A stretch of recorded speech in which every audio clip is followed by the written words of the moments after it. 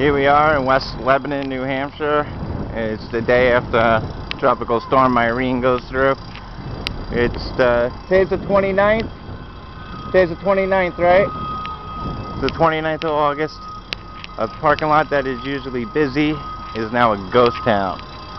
Connecticut River is right behind this JCPenney here. And as you can see, it came up. Tons of mud, everything's closed. This is over in the New Hampshire side, West Lebanon, right across the bridge. You can see bulldozers and everything cleaning up the mud.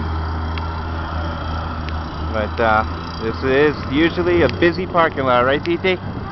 It's now a ghost town. Everything's shut down. Historical flooding. We'll never see this again. And you can see Coles. All the doors are open. You can see that Coles took some water.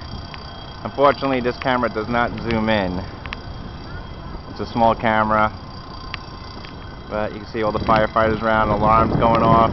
Who knows what the water did. Water damage, nothing could get worse than this mud.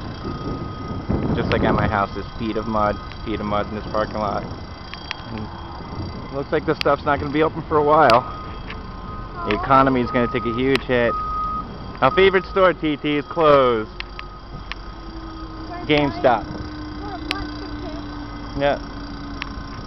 Here's GameStop. Looks like GameStop probably took a hammering because it's on the riverside, the back door.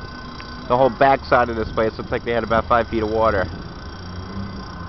Olympia Sports. Here comes that bulldozer. We're gonna go. Just wanted to get some footage. Just like I said, this is West Lebanon, New Hampshire, the following day after Tropical Storm Irene.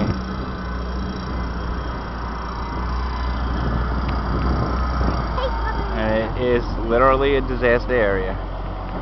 What'd you say? I hate Mother Nature. You hate Mother Nature? Yeah, well, this is what she does sometimes. Okay, we're gonna go. Bye.